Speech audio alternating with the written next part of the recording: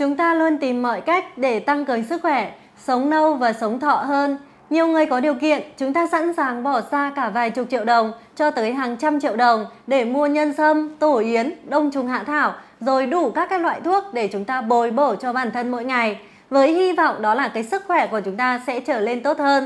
Tuy nhiên, chúng ta lại không biết có một việc hết sức đơn giản mỗi ngày thôi, đó chính là cái việc mà chúng ta đi bộ mỗi ngày. Nó không tốn kém một cái chi phí nào cả, nhưng nó đem lại cho chúng ta cực kỳ nhiều những cái lợi ích tuyệt vời cho sức khỏe, hơn nhiều so với việc là chúng ta sử dụng nhân sâm, đông trùng hạ thảo hay là chúng ta sử dụng các cái loại thuốc để bồi bổ cho bản thân mỗi ngày. Vậy thì cụ thể điều gì sẽ xảy ra nếu như mà chúng ta đi bộ mỗi ngày?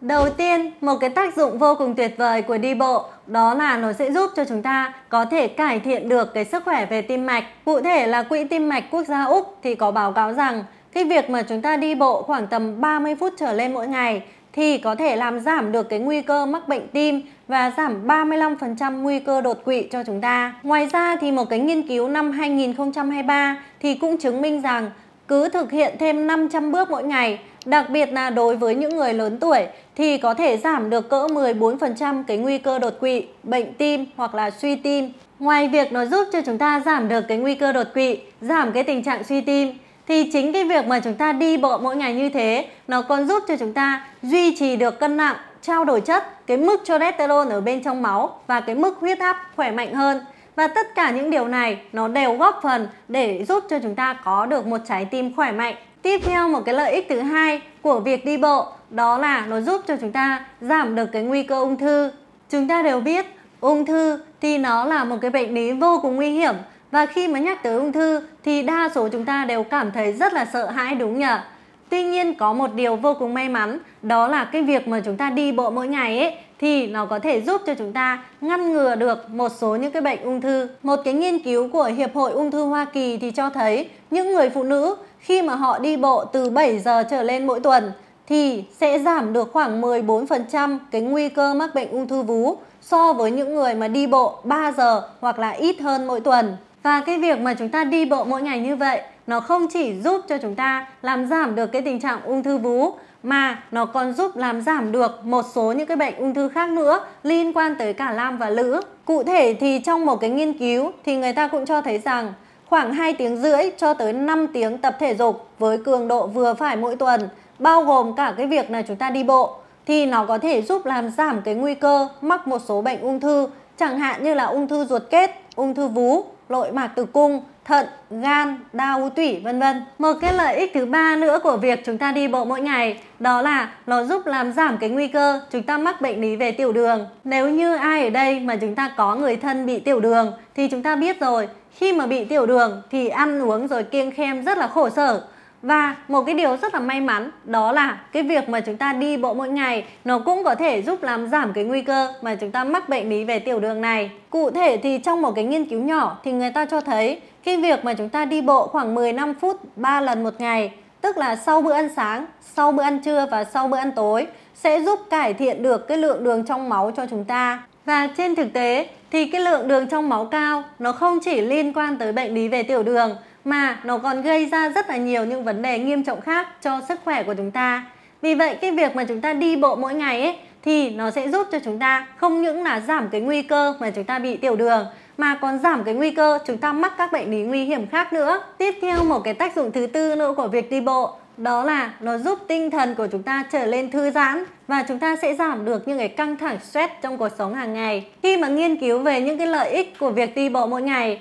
thì lúc này Dược Sĩ Lan mới phát hiện ra là mình đã nhận được những cái lợi ích tuyệt vời này từ rất lâu rồi, nhưng mà mình không hề để ý tới. Bình thường thì Dược Sĩ Lan hay làm việc ở trong phòng cả ngày, và chỉ có buổi chiều là hai vợ chồng sẽ cùng nhau đi bộ và đi đón con về. Và sau mỗi lần mà đi đón con đi bộ đi học về như vậy thì Dược Sĩ Lan cảm thấy là cái tinh thần nó thoải mái hơn rất là nhiều, và hầu như là những cái căng thẳng mệt mỏi trong cái ngày làm việc đó nó được xua tan hết đi. Theo khoa học thì khi mà chúng ta đi bộ, não của chúng ta nó sẽ tiết ra những cái loại hormone mà giúp cho chúng ta có thể giảm đau, giảm được đi những cái sự căng thẳng stress, và đặc biệt nó giúp cho tinh thần của chúng ta cảm thấy thư thái và hạnh phúc hơn rất là nhiều. Đặc biệt đó là cái việc mà chúng ta đi bộ thường xuyên mỗi ngày như vậy nó cũng giúp cho cái não của chúng ta trở lên sáng tạo hơn rất là nhiều. Tiếp đến một cái tác dụng số 5 nữa của việc đi bộ mỗi ngày, đó là nó sẽ giúp tăng cường cái hệ miễn dịch cho chúng ta. Cái việc mà chúng ta đi bộ mỗi ngày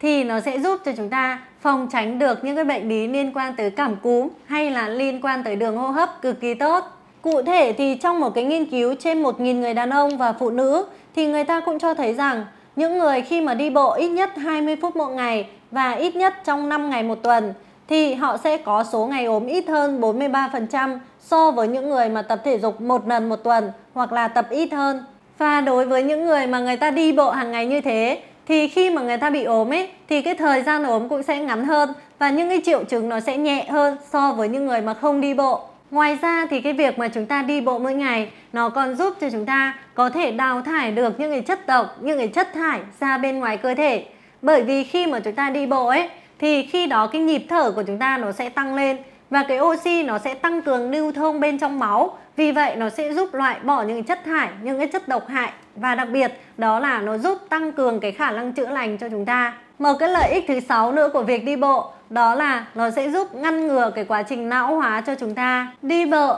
chính là một trong số những cách để giúp cho chúng ta có thể chống lại sự lão hóa. Bởi vì khi mà chúng ta đi bộ thì khi đó nó sẽ giữ cho các cơ trên cơ thể có thể hoạt động và đặc biệt nó giúp củng cố xương, giúp cho chúng ta có thể trẻ lâu hơn và nó cũng sẽ làm tăng cái tuổi thọ cho chúng ta. Và có một cái điều ấn tượng hơn cả, đó là cái việc mà chúng ta đi bộ mỗi ngày nó còn giúp làm giảm cái chứng mất trí nhớ cho chúng ta. Chúng ta có thể thấy là khi mà càng ngày càng nhiều tuổi thì chúng ta rất hay gặp tình trạng đó là nhớ quên đúng nhỉ?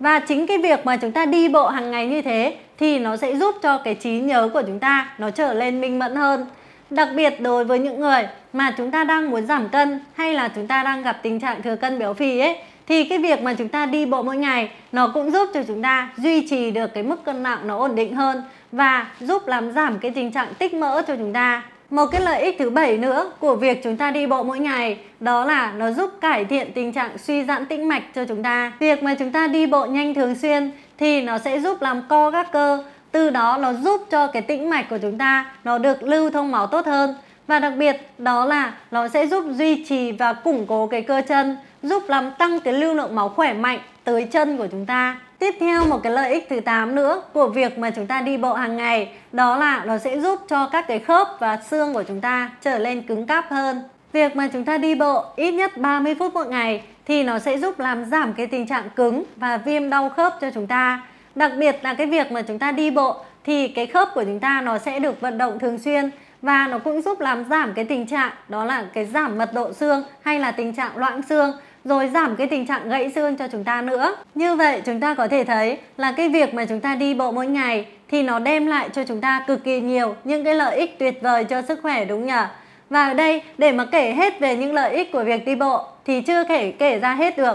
Nhưng mà để cho chúng ta có thể đạt được những cái lợi ích tuyệt vời đó thì mọi người cần phải lưu ý đó là chúng ta cần phải tập liên tục đều đặn mỗi ngày. Chứ không phải là chúng ta tập 2-3 hôm sau đó chúng ta bỏ thì nó không có cái tác dụng gì cả. Đừng coi cái việc mà chúng ta đi bộ mỗi ngày nó là một cái bài tập, mà ở đây hãy coi nó giống như là một cái cách để chúng ta trải nghiệm cuộc sống, là một cái cách để chúng ta thư giãn, chúng ta thoải mái và tận hưởng cuộc sống.